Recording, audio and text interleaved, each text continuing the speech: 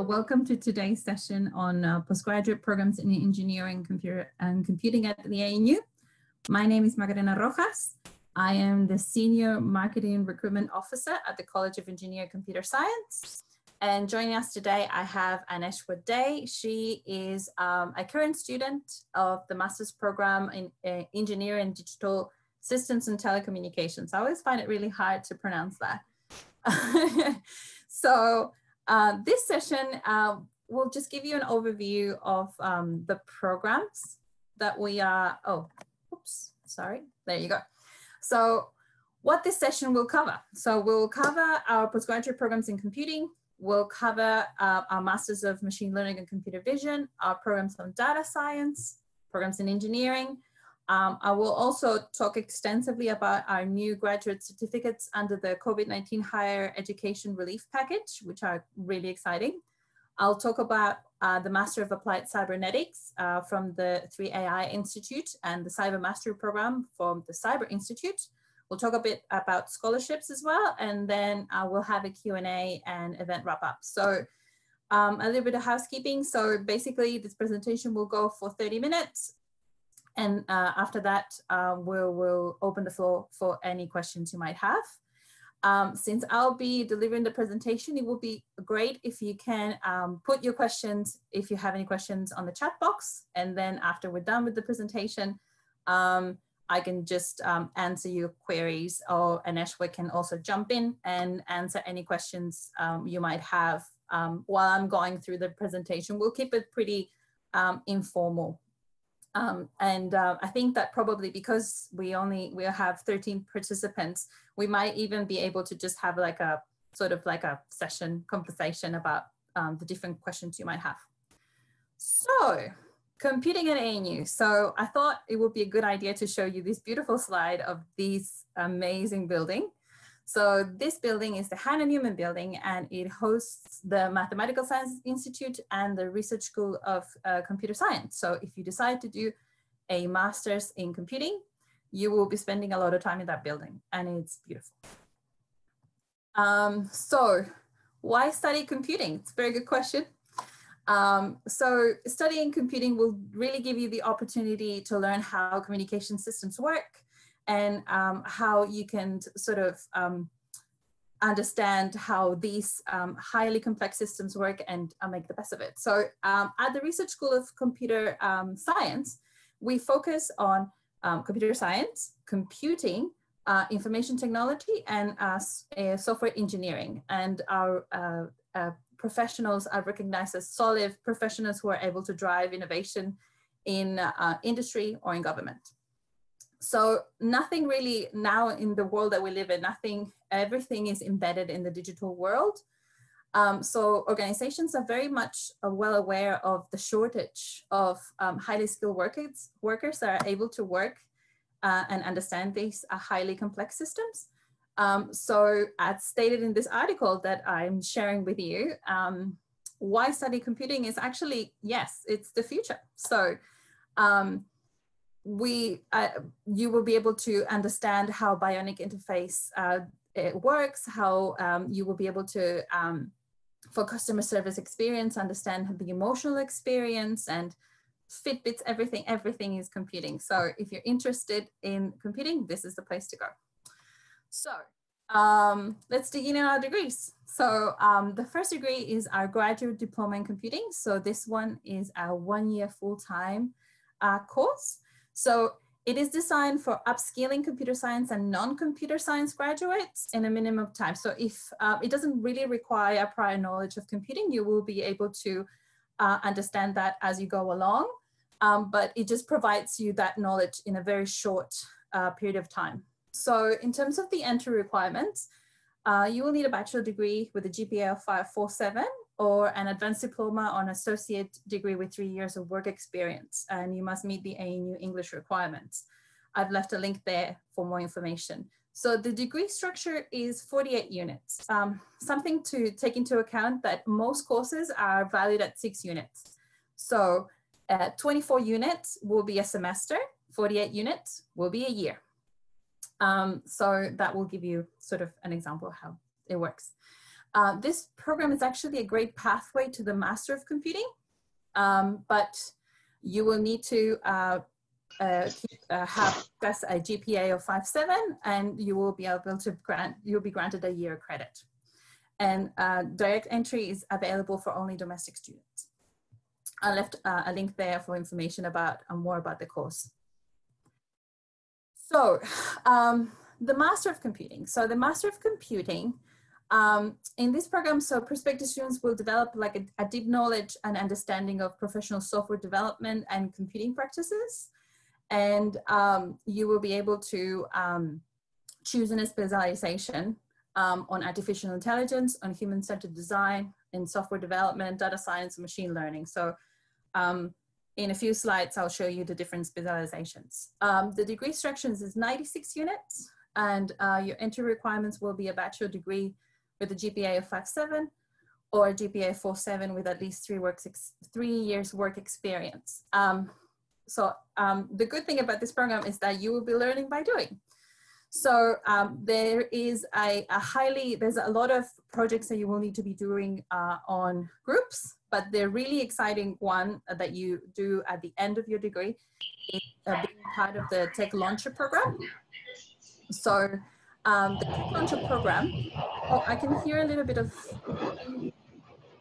can you, I think I might have a participant that just is not muted, maybe, I don't know, it's okay. So the Tech Launcher is an initiative that enables students to develop research and professional skills. It's a showcase at the end of your degree. And it's a great opportunity to meet prospective companies to work in different industries. If you're interested in knowing more about what we do at Tech Launcher, we're actually, because of the current situation, with COVID-19, we're actually putting the event online and live. So tomorrow there will be actually a session, and I've left the link there. So you can register and see it for yourself and the different projects that the students do. So then we're going to move into the Master of Computing Advanced. This one requires slightly higher ATAR, so it will require a GPA of 6.7 or 5.7 with 5 years work experience. It is suitable for students who wish to enter a research and development industry and are interested in research. So it's a great pathway into a PhD. In order to secure entry to this program, you will need a cognitive discipline. So you will need a background on computer science, on software engineering, but other disciplines might be considered as well. You will also choose a specialization. And to remain enrolled, you must achieve a GPA of 6.7 in the first year and have the approval of a supervisor for a research project. So you will complete a unit on computing research methods, and that's why it's a great pathway into the PhD. Also, you will be able to access and to be part of the Tech Launcher program. So this slide sort of shows you a little bit about our different specializations on data science and machine learning, artificial intelligence, and human-centered and software innovation. So different specializations have different requirements in terms of units. So I would recommend going back and choosing your electives very carefully. In order to do that, it's very easy. You can just talk to your convener or talk to the people in student services, and they will be able to provide you with a path into the different specializations, because it can be a bit tricky. You should talk to them before you decide, preferably on the first year, if you decide to do a specialization, just to make sure you're on the right track. So now we're going to talk about the Masters of Machine Learning and Computer Vision. This is a relatively new program. It is one of our highlights because actually the ANU has one of the best reputations in artificial intelligence, machine learning, and computer vision in Australia. We've been the only university rated with the ARC Excellence for Research of Australia 3 times in a row. So if you decide to do a program with us at this master, you will be able to work in collaboration with some of the most amazing academics, and you will be able to work with them in different research projects. And you will be working directly as well with members and researchers from Data 61. They're actually hosted in the same building, so you will be seeing them all the time. So as I said, you will be working with world-class researchers. In order to secure into this program, you also need a cognitive discipline. So electrical and electronics engineering, computer science, software engineering will be very important. In terms of entry requirements, you will need a bachelor degree of GPA 5.7 or a bachelor degree with GPA 4.7 with relevant 3 years of relevant work experience. Same as the Master of Computer Advanced, it also provides a really good pathway into a PhD. And you would, if you studied a ANU Computing or an engineering degree with us or another university, you may typically have or receive 1 year of credit for this program. So the maximum is 1 year. Now I'm gonna move into the postgraduate programs in applied data analytics, highly popular at this time. Why applied data analytics? So these programs are designed to address a global shortage of graduates with skills in data analytics. They're highly sought after with the private and the public sector, especially in government. And you will be learning from data scientists as well, and you can really improve your data literacy and analytics expertise. The one thing that is very interesting about this program is that it has a very flexible model. So it has a blended accelerated part-time mode for full-time professionals, or you can do it also on campus. You can tailor the program the way you want to. You just need to talk to the convener in order to do that. If you want to know more about these programs, we're actually hosting a session on Friday from 6 to 7 with Carrie Taylor, who's the program convener of this program. So you can hear more about the different programs, and you have any specific questions about the course and about the programs, it will be a great opportunity for you. And I've left the link as well there for you to register. So a quick overview about our programs in applied data analytics. So we have the graduate diploma and we have the master's. The graduate diploma is only available, unfortunately, not available for international students, only domestic. And both have required different GPA. So a bachelor degree with honors, so GPA 4.7 for the graduate diploma, plus work experience. And for the master's is slightly higher, 5.7. And 3 years of work experience. As well, as I mentioned, is very flexible. So also it offers a flexible entry and exit program. So if you decide, for example, that you don't want to commit to a master's, you can actually just decide to do the graduate diploma, and it's easy, very easy. So as I mentioned, it's blended. So highly popular. So it's 4 days, 4 weeks, sorry, not days, 4 weeks online, 1 week on campus, and 4 weeks online. So you can just do it in a very short period of time. And yeah, as I said, flexible entry and exit pathway. So, and it talks about 3 different broad streams. So it's a good mix of computer science, statistics, and social sciences. So I have this one, the slide talks up a little bit about the subjects that we have. So data mining, data wrangling, or regression modeling. But of course, if you want to know more about this program, because I am not the expert, I would highly recommend talking to Carrie on Friday, or just send us an email and we can answer any questions you might have. So now I'm going to talk about a little bit more about engineering at ANU.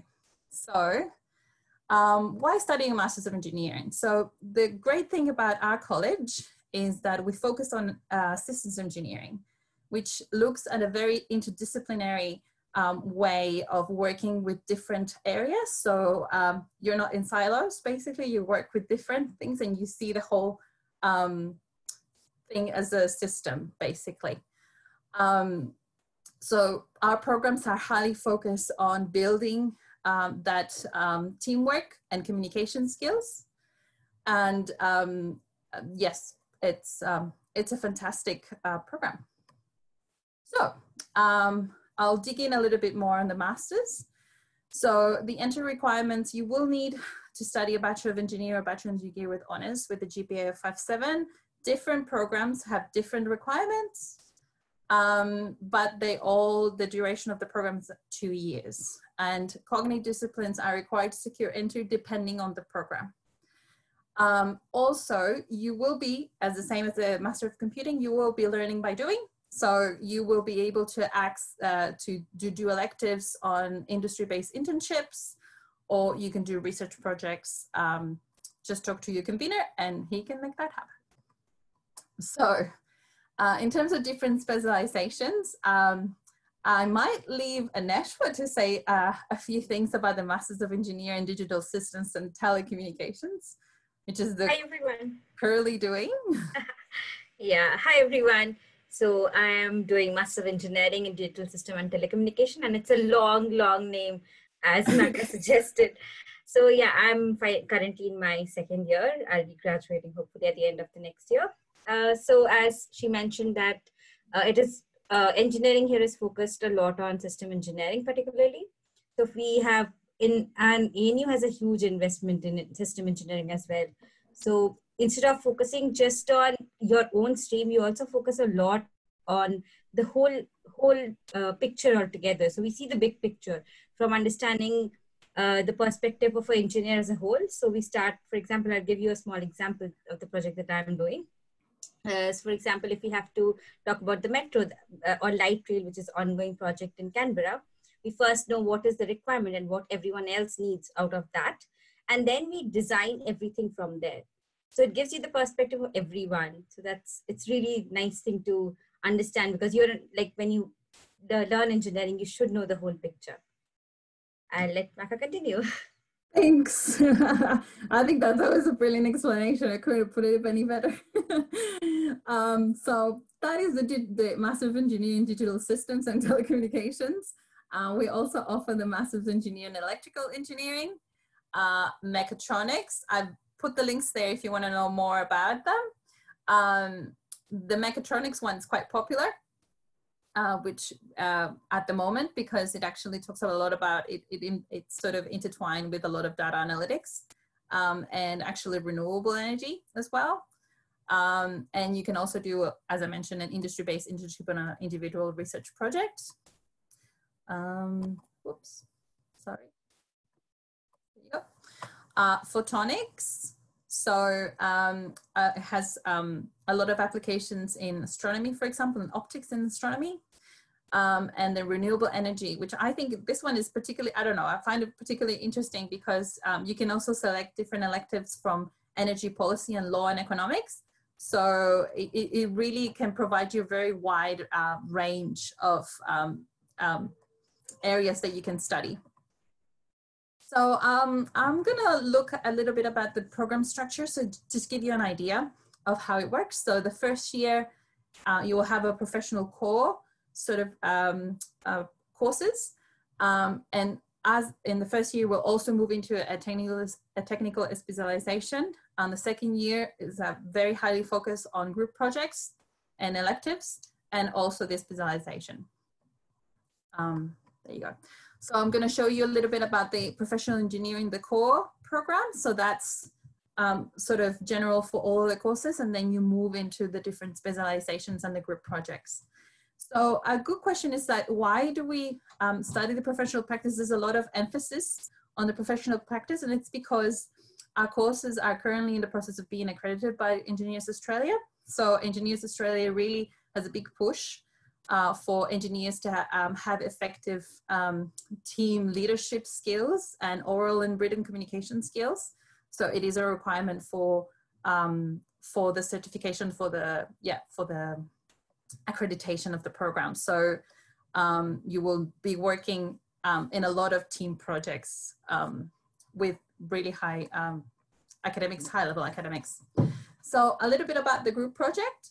So I think Aneshwa already talked a little bit about her group project, but as an example of the things that you can do, or what they're doing at the moment. So they're doing sort of wireless remote monitoring of temperature and humidity. There's so many things that different projects, the public electric bike network as well.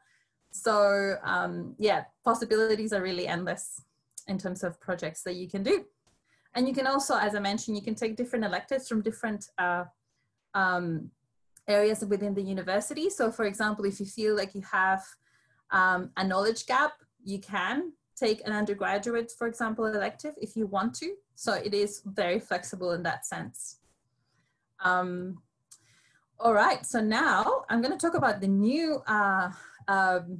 new graduate certificates under the COVID-19 Higher Education Relief Scheme. So our college is offering two different programs. So one is the Graduate Certificate of Data Engineering, and the other one is the Graduate Certificate of Machine Learning and Computer Vision. So for these two programs, you don't need a cognate discipline for entry, but you will be required a specific GPA to access it. Unfortunately, it's only available for domestic students, but these programs for 2020, the fees are going to be, both are going to be on a subsidized rate of $2,500 for the 4 courses and under a Commonwealth supported place. The deadline of applications is the 6th of July, so I've left a link there for more information about them. And I would highly recommend getting into them because they're actually a great pathway into our postgraduate studies, postgraduate program, sorry. So it is classed as a AQF 8 qualification. So if you complete the program with a GPA of 5, you will meet the requirements, but not necessarily the cognate requirement in order to get into the different programs. So different masters will require different things. So will have different admission requirements. I've left a little note there about what are the different requirements. So for example, you will see that for the Masters of Machine Learning and Computer Vision, you will need to meet the cognate requirements. And it's the same thing for the Masters of Engineering. And you would actually be able to get credit from those programs in order to move into the Master's program. Oops, sorry. The other thing that I wanted to mention about these programs is that they were, unfortunately, at this point, they're only going to be available for semester 2. We don't know for sure if they're going to be available for for the first semester of 2021. But if they are, they're probably not going to be they're not going to be accessible on a subsidized rate. So I would really recommend if you're interested in this program or these programs, I would highly recommend to do it now. That was the right time.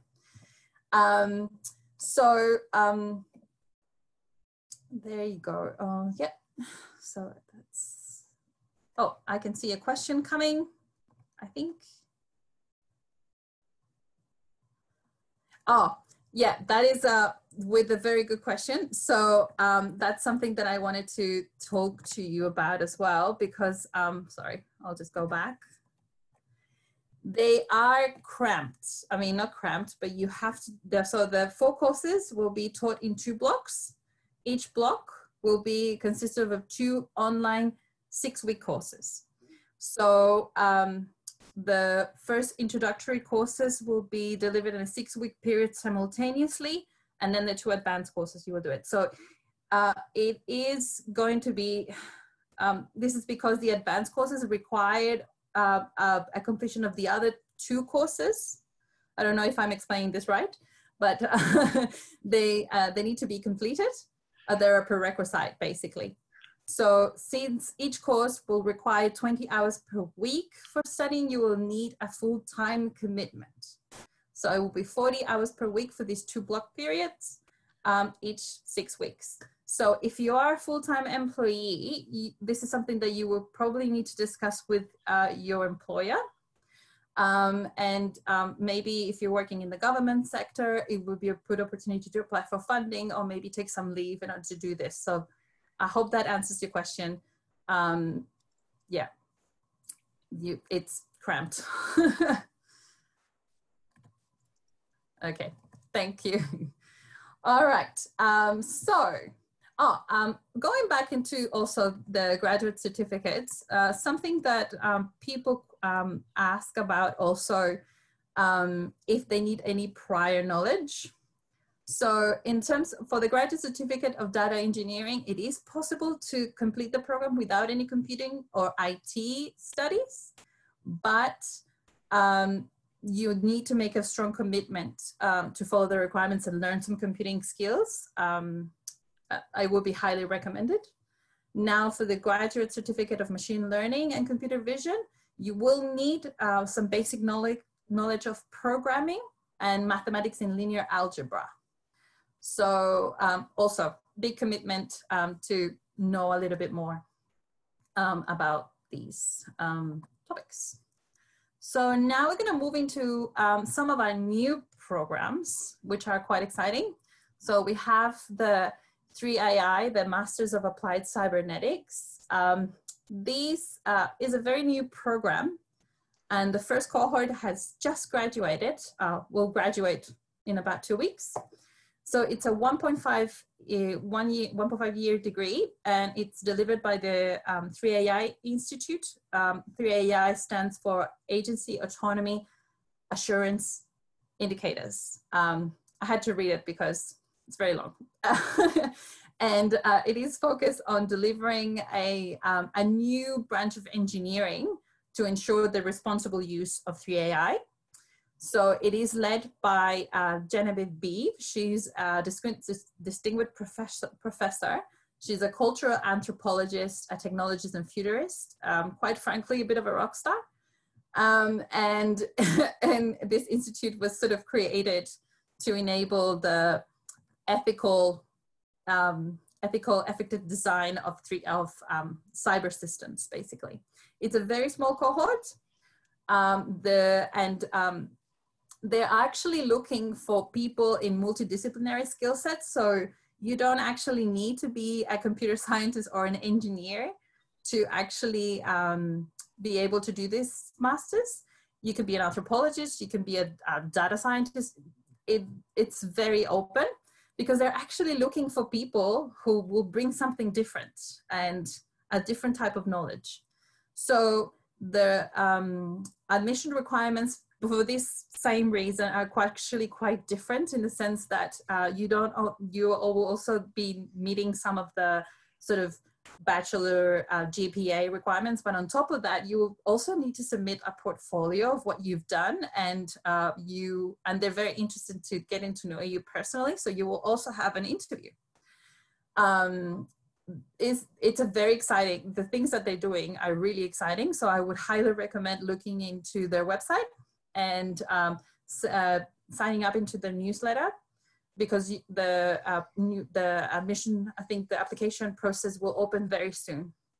Also, I would recommend following them on social media, Twitter specifically. They're very active. Then we'll move into the Cyber Mastery Program, which is part of the, oh, Anishwa, you wanted to say something?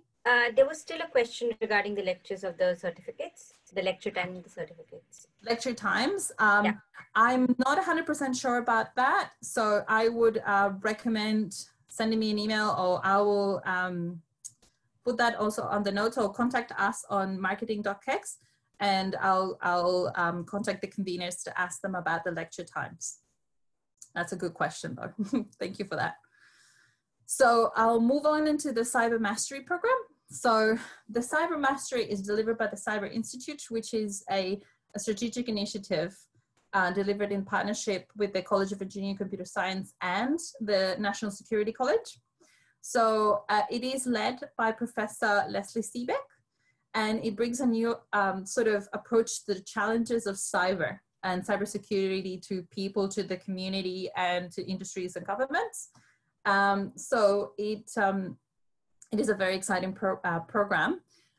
We're still working on the getting the new programs, because it will be it can be taken as a standalone module, So as part of sort of like an executive education, so you get a micro-credential, and then you can move up from the micro-credential to a graduate diploma to a master. We don't know yet when the applications will open, but I would I'll put the website there. So if you have any questions yes, let us know. And we'll let you know also when the applications are open for the next intake. So big question, scholarship opportunities. One exciting thing that I wanted to mention is that we have a number of tuition fee reduction scholarships for new domestic postgraduate coursework students. The duration of the award will be for the full coursework degree. We have up to, I think, around 10, so I would recommend applying to them or trying to apply quickly to get access to this benefit. And international postgraduate students are also eligible for a postgraduate excellence scholarship or merit scholarships. So also left the links there. So if you want to look at the different scholarships, please do, because different situations apply different things, different circumstances, that you might not know that you will be eligible for one. So now that I've talked to you about all of our courses, so the deadline for applications for semester 2 is the 30th of June. So you still have a few weeks. The acceptance deadline is the 17th of July. These dates do not apply for the postgraduate programs in applied analytics because they have different intakes. So I would recommend looking at UAC for the dates. And also, of course, going to Terry's presentation on Friday, so you'll know more. And finally, please do get in touch with us. If you have any questions about our programs, just let us know. We're here to help you. And send us an email to marketing.kex, and that's my number, which goes straight into my cell phone, so you will be able to talk to me straight away.